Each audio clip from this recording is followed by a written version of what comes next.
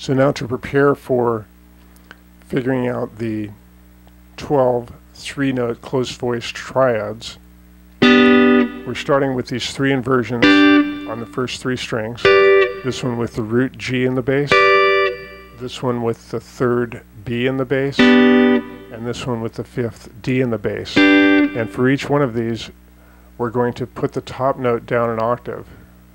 This is 3-5-1.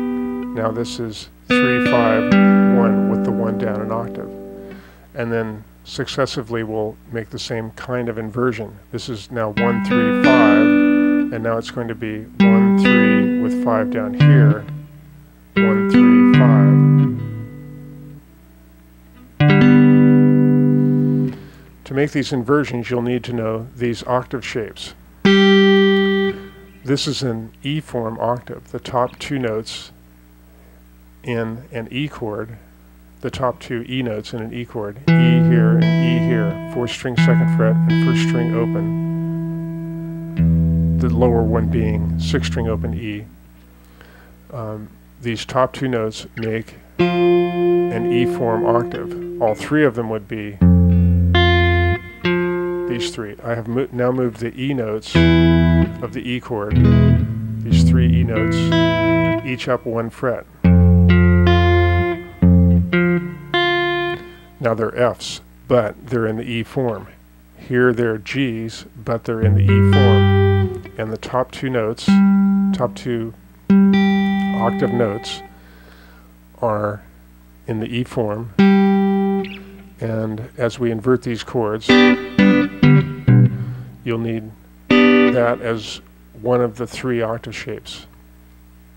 So in this one, this top note, I'll move down an octave. And now I get this.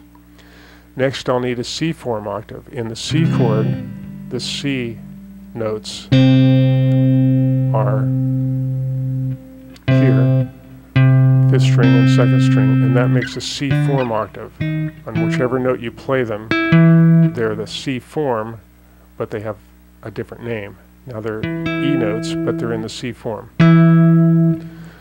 So back to this G chord, this first inversion, I used the E form octave and brought this G down to here for that chord.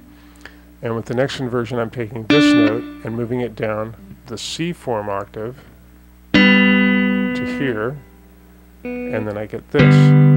Now as you're going through all of these inversions, you'll need to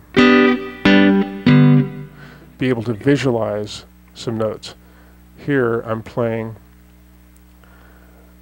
3rd, 5th root, or B, D, G.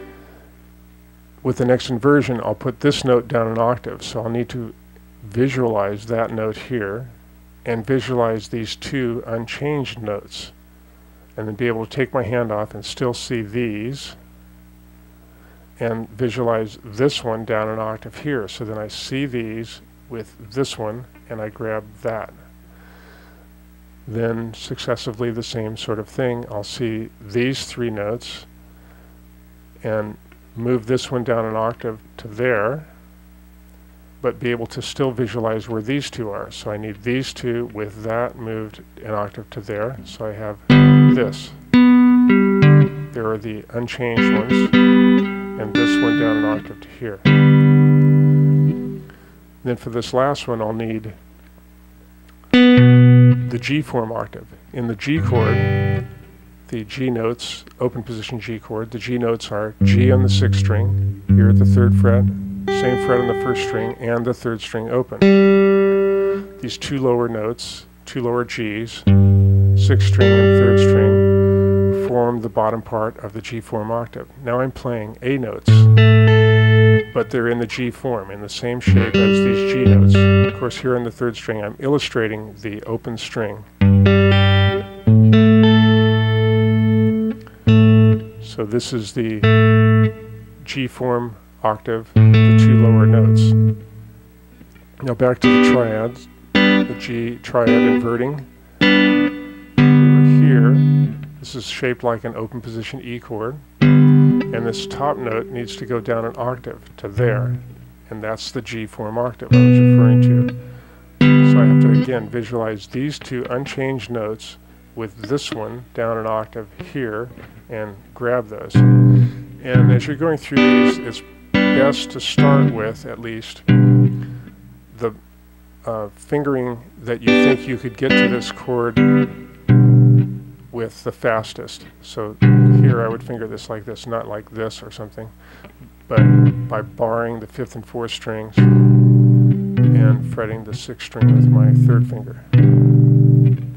Now the next one will involve those same 3 octave shapes. Now visualize these 2 notes unchanged, and the top note goes down an octave to here,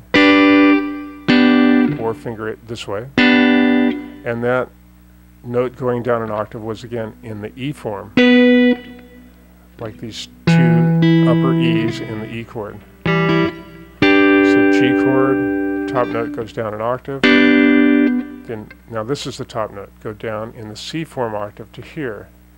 So you have this, these 2 are unchanged, and this one goes down an octave to here. Now you have this. And this one will go down an octave in the G form to here. So I need to visualize these 2 unchanged notes and add the 6th string. So this is the same shape as an E chord, but on the next strings up, which down here would be a B chord. So in that one, again, we have these inversions. Then the last set, G chord at the 10th fret with the root in the bass. Top note goes down an octave, E form to here. Visualize these 2 unchanged notes with this one down an octave. Then you have this, or this, these 3 notes. Then the top note again, here, goes down an octave. I'll just use my 1st finger now. Down an octave to here, C form octave. So the unchanged notes were here, and this one went down an octave to there. So we get this changing to this. That's this, and this note. 3rd, 5th root. Now again, the upper note down an octave is in the G form on these strings, and becomes this. The 2 unchanged notes here, the top note going down an octave to here, giving you this. And now review. First 3 strings, first inversion with 3rd in the bass, invert down to root in the bass, invert down to 5th in the bass, invert down to the 3rd in the bass. Then here, 7th fret with the 5th in the bass, invert down to the 3rds in the bass, invert down root in the bass, invert down 5th in the bass. At the 10th fret, root in the bass, invert down so the 5th is in the bass, invert down so the 3rd is in the bass, and invert down so the root is in the bass.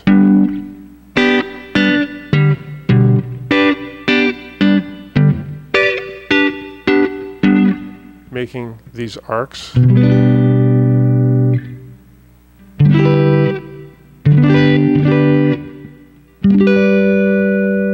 Which can be played in 2 halves, making up all of these notes from which that inversion set came. And this one also can be played in 2 halves, which make up all of these inversions. And this one, again in 2 halves, which make up these inversions.